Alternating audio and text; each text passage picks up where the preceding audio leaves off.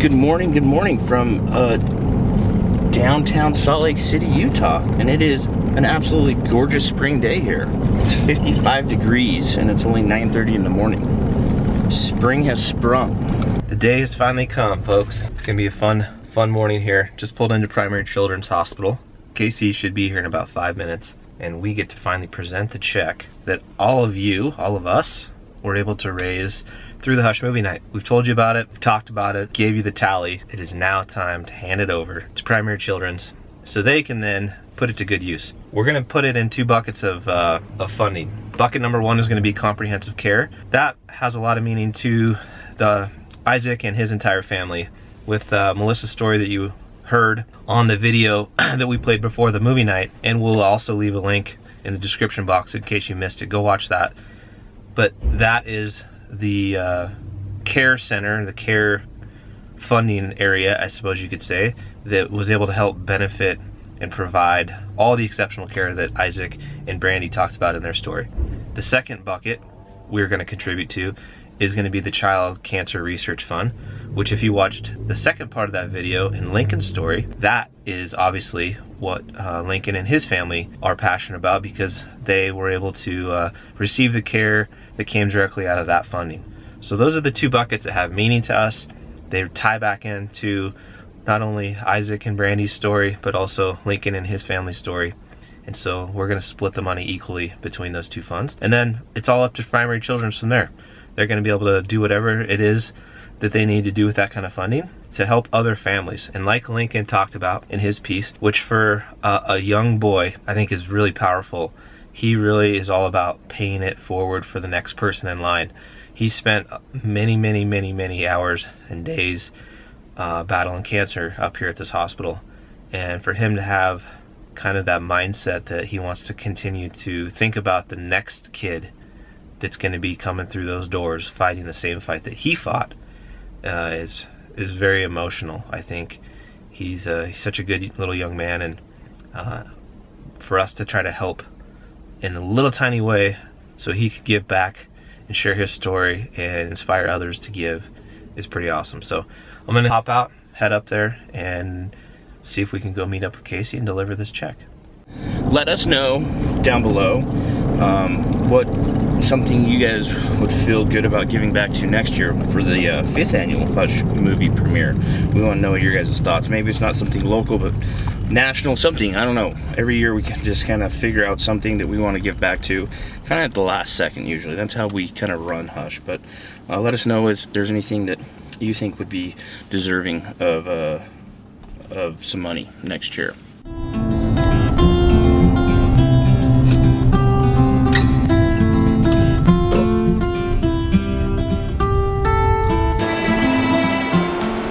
Well, I got super lost like usual. So instead of being like 4 minutes late, we're 12 minutes late. But Brian's here. Brian's on time. Very punctual. But I think we are in the right spot, so.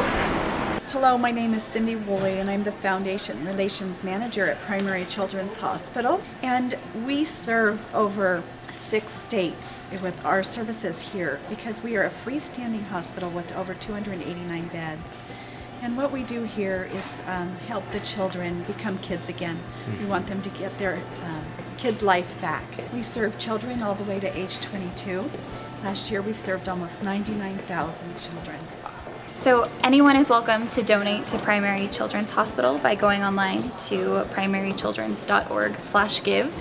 We're always looking for donations because philanthropy helps a lot of the patients every single day that come to our hospital, and it makes a huge impact on the level of treatment that we can provide to these children and the level of help we can help even long after they're gone from our hospital.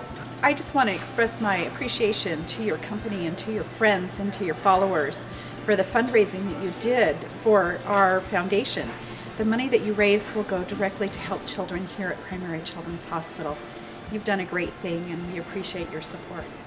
It really makes a big difference for the kids and the families here, and you guys got to meet those families or already know those families, which is really exciting. Almost everyone were directly affected by Primary Children's and somehow or knew somebody that has been affected by it. Well, it's the best part of working here is connecting with the families and knowing what a great service that we provide our community.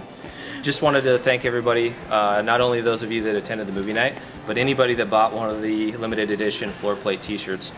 Like we mentioned earlier, all of your donations that we were raised are going right here to Primary Children's. So we are handing over the check officially. Thank you very much. Yes, thank you guys so much for letting us be a part of this. And we can't wait to continue to spread the good word. And like you guys heard earlier from Haley, if you want to give back or you're inspired to give back by this, they are always accepting donations. And you can do that. We'll leave a link in the description box to let you guys know how you can donate. Thank you, everyone. You bet.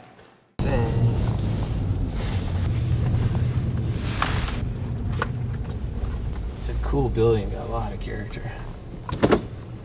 Guys, this is the new Mountain Ops office. This guy started from humble beginnings in a shared space of a car dealership for the first 3-4 years, I think. 3 years, yeah. We used to, that's where we also used to ship all of our hats and merchandise from, a little tiny corner of their warehouse. And here we are 4 years later, and they have this new beautiful building. It looks like a fortress. We're gonna go in there. It's got a ton of character. Very, very neat space. I looked at it, Eric and I came up here when they were remodeling it. Looks like they still have some work to do, but it is awesome looking. Jeez. Welcome to the Mountain Ops Fortress. I'm pretty disappointed because it doesn't have a moat around it, but it is built out of rock, so we have that going. Wow. So cool. Pretty cool building you guys got here. Kind of looks like a fortress. A little bit of an upgrade. I'm just disappointed there's not a moat around it though. Right. With a dragon. We're working on it. Very nice. Yeah, this is what Hush needs, Brian.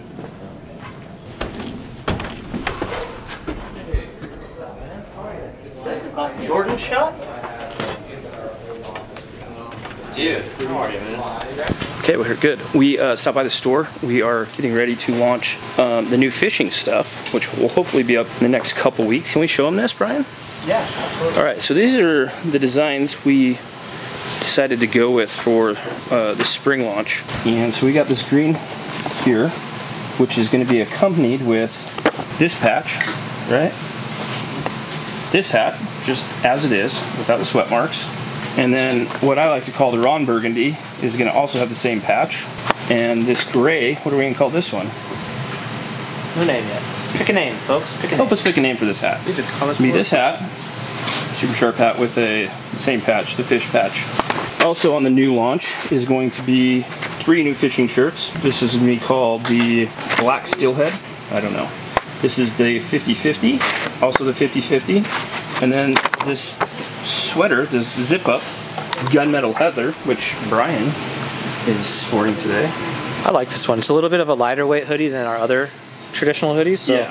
kind of good one for spring. I like the zip up, and then just this very basic leather fish patch. All brought to you by Logan McCabe Butler, 55. 55. So anyway, yeah, we are going to launch those hopefully in the next 2 weeks, so be looking for those. And we're just kind of going through the store, seeing what we have, what we need to get rid of. But we also just want to say we are so very grateful for any of you that have ever purchased any of our merchandise. It means the world to us. But if you haven't, just thanks for the support. So as you guys saw this morning, we were able to go give away the check to Primary Children's Hospital, which was super cool. And once again, that's all because of you guys and your support. Thank you. What's up, guys? Welcome back to the vlog. Hope everybody's doing well. I also hope you guys are enjoying all the content that we've been putting up. Our goal, shh, don't tell anybody. We're gonna try to have 5 videos a week. That is our goal this year in 2018. So we're off to a pretty good start. We'll see how it goes. Anyways, a couple things I want to show you. We got some samples from First Lite. Every year, about this time, First Lite launches all the new product lines. So for the 2018 lineup, they've got a ton of new stuff coming out, some big announcements. This is a new Aero 150 hoodie. I'm a big hoodie fan. I'm not sure what you guys think of the hoods. I like the hoods in hot weather, but I also like it when it's chilly out because it keeps a little bit of the wind off you. A couple other samples I'm super excited about. This is the Chamberlain Puffy. This is going to be the first ever down puffy piece. And it is a legit, true, big, heavy, puffy coat. Probably not something you're gonna put in like an early fall backpack hunt, but most certainly any kind of late hunts where it's gonna be very cold out. Full hood, tons of insulation. We had these on the steelhead trip in Oregon and they are very, very, very warm. So that's gonna be coming out the Chamberlain. Totally revamped their soft shell. Can you guys hear that? It's super quiet. These are the soft shell pants. Show you what the inside looks like, kind of a little fleece type lining. Breathe very well, but they're very, very quiet. They also have a matching jacket. Casey has a sample of that. Totally rebuilt the merino lineup for the bottoms, and then just a whole host of other products are gonna be available at firstlite.com. You guys can go to their website March 27th, order yourself all the new First Lite gear.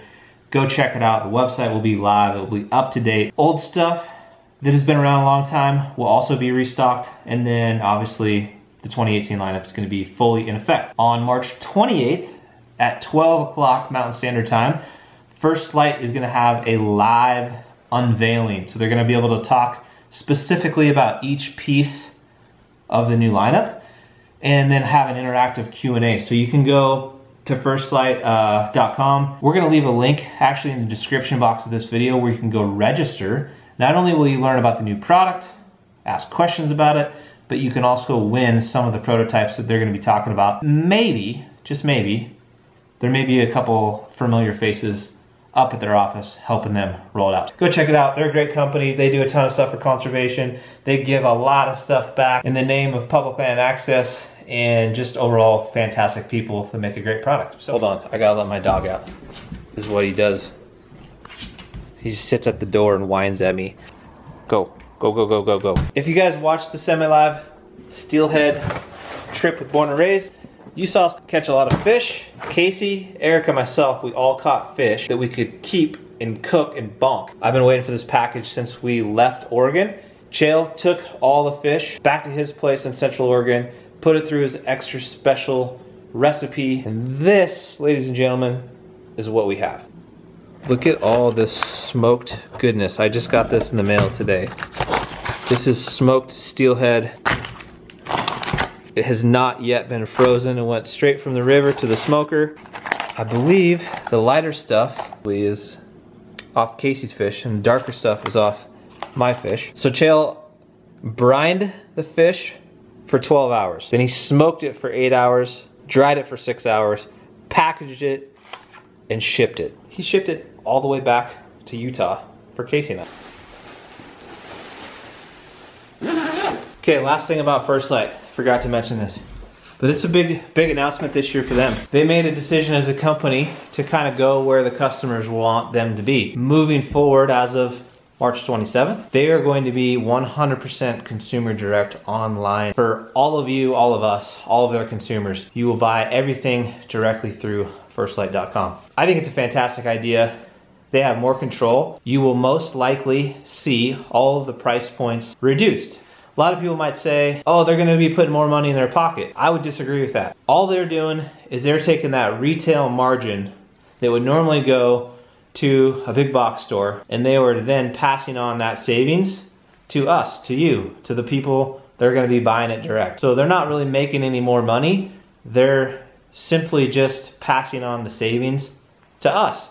I don't know how you guys feel, but when I go to a big box store, 9 out of 10 times, the folks that are there at the store are nice people. Unfortunately, they don't know that much about the product that I'm looking for. And there really isn't that much value other than convenience. Convenience is the best thing. If you need something, you can go grab it and you got what you want. Aside from that though, being able to buy something online where you can do your own homework, you can do your own research and then save yourself a little bit of money, that really is where the industry is going. If you think about what Amazon does, the age of shopping online, that's just the way the consumer wants to buy. It's a big move for First Lite. You're gonna be able to buy their gear at a better price. They're gonna have more control of their inventory, more creativity with how they market and do sales and things like that. So we're super excited. It's a really smart move. Go check out firstlite.com. Really? Here, put it down so I can see it first. All right guys, we have been waiting to try this out. This is steelhead we caught in Oregon that our good buddy Chael brined and smoked. We're gonna give her the old taste test. You're on the vlog, Deuce. Guys, these are hatchery steelhead. One is from Brian's giant steelhead he caught the last day, and one is from, some of it is from my long spawned out, is it called a hen? Hen that I caught the second day of our trip. But our good buddy Chell, he has a special recipe where he brines and smokes and then pretty much dehydrates this. And from times past that we've had it, it is like candy. I'm gonna give you the first taste test right now.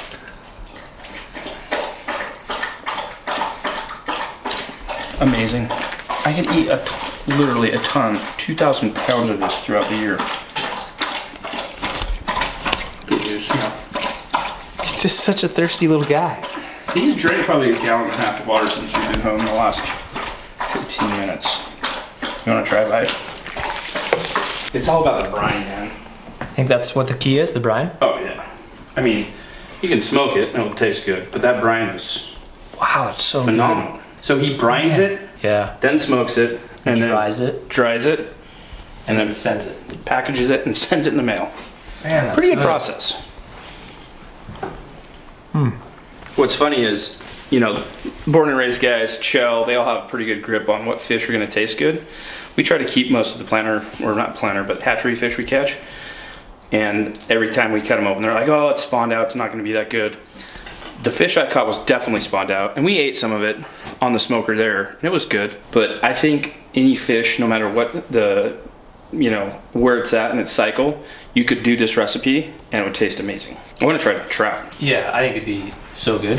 They were saying too that with a lot of the steelhead that have already spawned out, which for those of you that have never fished for steelhead, you've seen the ones that are really bright, pretty chrome. Those just came into the river system out of the ocean. So they're still very, very bright, pretty. Those are my favorite.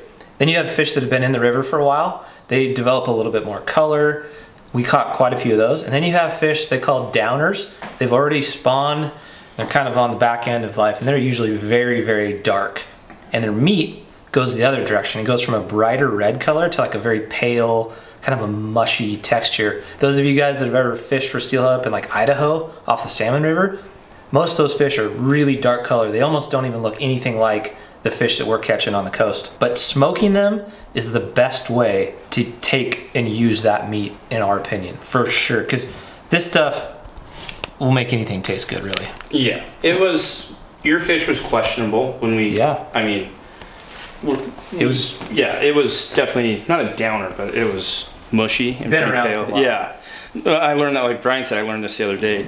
The longer they've been in the fresh water, the more color they'll have. So if they've just left the salt water and have just entered into the fresh water, then that's when they are still chrome, as we call it, and very bright. And that's why in Idaho, they have to run up the fresh water so long. By the time they get to where they're at and where we fish for them, they're always colored up. So on the coast, it can go both ways. You catch colored up ones and we catch chromers, as we call them. But either way, man, smoke them.